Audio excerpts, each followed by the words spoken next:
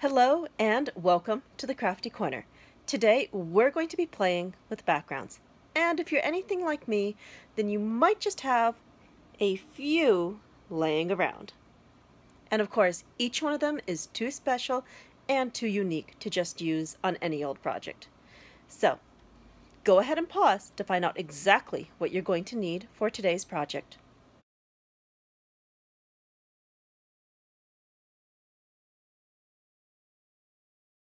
We're going to be making some jewelry out of our backgrounds.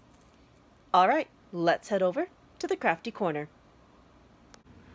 Do you ever find yourself with amazing scraps and tags that you just can't bear to part with? You can't even bring yourself to put them on a card? Well, I'm going to show you how to turn some of these fabulous pieces of paper into art that you can wear. We're going to take these scraps and turn them into a pendant, a bracelet, and a set of earrings. This is a fun, easy way to save and preserve those wonderful scraps that you just haven't been able to bring yourself to use. All right, let's make some jewelry. Okay, to start with, we're going to make our cabochons. Cabochons are little glass pieces that have pieces of paper or other ephemera adhered to them.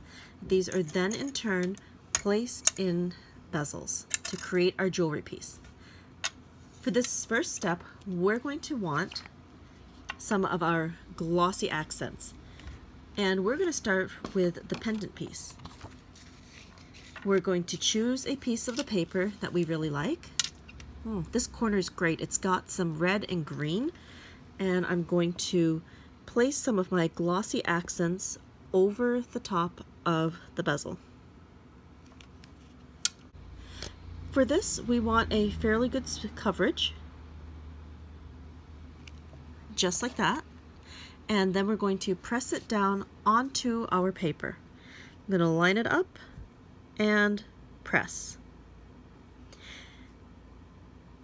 It's completely okay if we have a little bit of runoff on the sides. That is expected.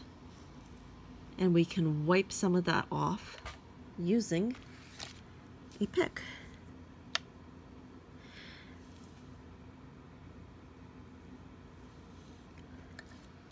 Okay, that looks good. Let's set this one aside for now. As a side note, I also want to add that instead of placing our cabochon directly onto the paper with glossy accents, we could take our paper and make a hole punch. This is a 1-inch circle punch, and it fits perfectly for our cabochon. So for this step, all you would do would be to add your glossy accents and stick it down on top of your pre-cut circle. So 2 methods, and both work really well. Now let's take a look at the piece for the earrings. For this, we're going to want to use our smallest pieces. And again, we'll just spread a little bit of glossy accents over the top, stick it down on a part that we like. I like that corner right here with all the gold in it. Grab the other one and do the same thing.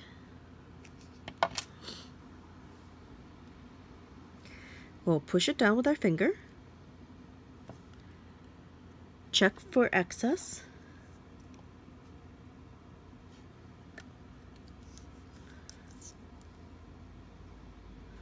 And set this aside to dry. Now, the last piece that we're going to do, we're going to want to cut some of this butterfly wing. That is absolutely fantastic. So, I will grab my cabochon, add some glossy accents, and we'll stick that over the butterfly. Press it,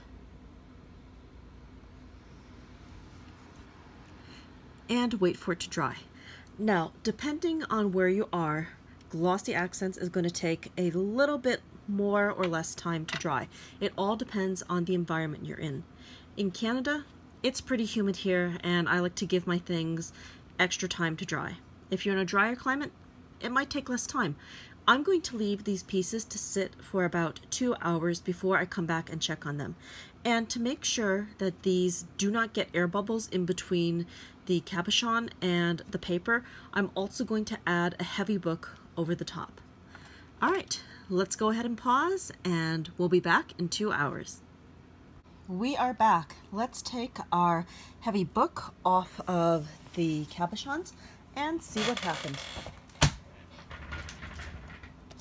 So that looks pretty good. This is nice and adhesive to our paper. Little ones are looking pretty good. And what about our bigger ones?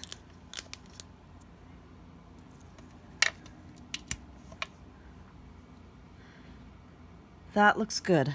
I'm not seeing any air bubbles, so that is a very good thing.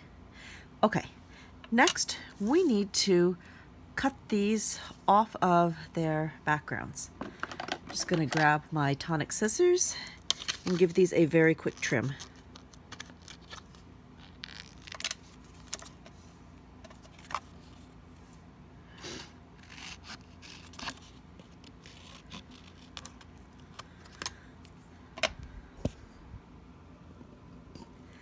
Now I'm going to try to trim these down as much as I can, and then I'll have to go back in with a nail file to get rid of some of the edges.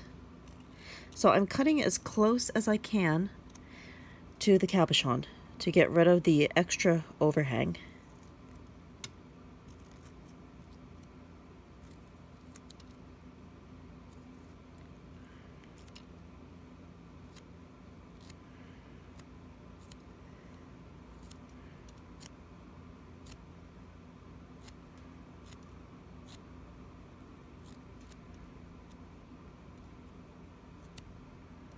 Okay, now I'm going to take a nail file and sand off the edges until this is nice and smooth.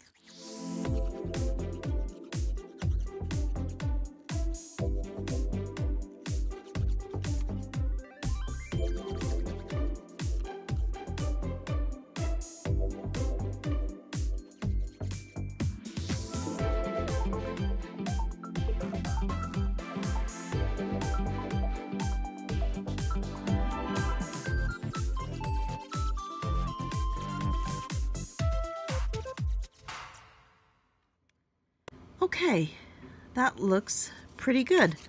So we're just going to set this aside, and I will fast forward the next part as we cut and sand down these little ones.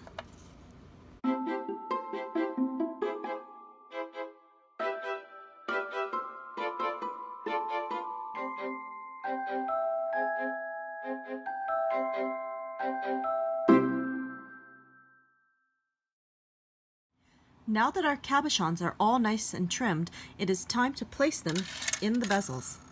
So let's start with the one that we made for the bracelet. For this, I'm going to pick up the empty bezel, and we're going to add some more glossy accents. I'm going to put this on here and just make little circular motions until I have a nice covering. Don't need a lot because we don't want it to seep out the edges. Then I'm going to take the cabochon, make sure it's facing the right direction, and place it firmly into my bezel. And I can turn it a little bit with my fingers if it's slightly off center. It's in, give it a little push, and we'll set that aside. Next, let's take a look at the little earring bezels. So I'll hang on to this, add my glossy accents, and add my cabochon. Put it in the way I like it. That's looking pretty good. We'll give it a push and set aside. And then we'll do the same thing for this one.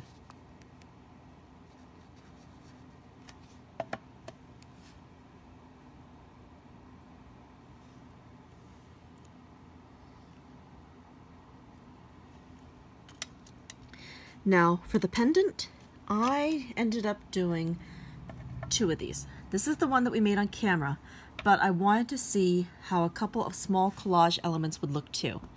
I added a ideology word sticker and a teeny little heart that I had left over from some earlier die cuts. I'm going to put this one into the pendant, just as an example to show you that you could do multiple pieces of paper on a collage, or you can simply cut out a favorite background. Either way works really well.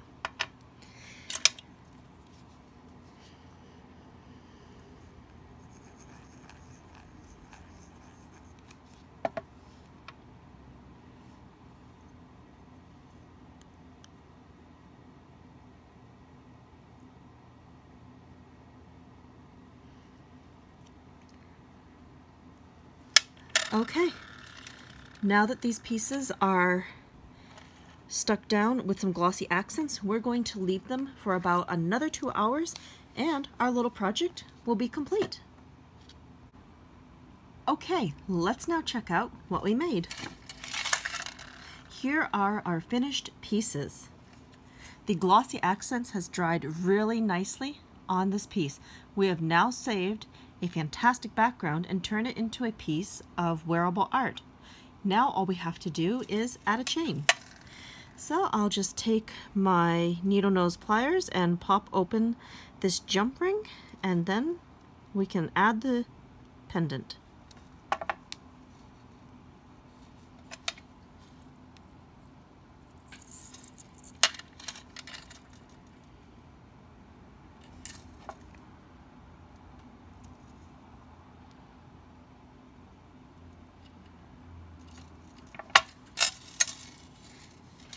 There we go, wearable art. And our bracelet is looking really nice.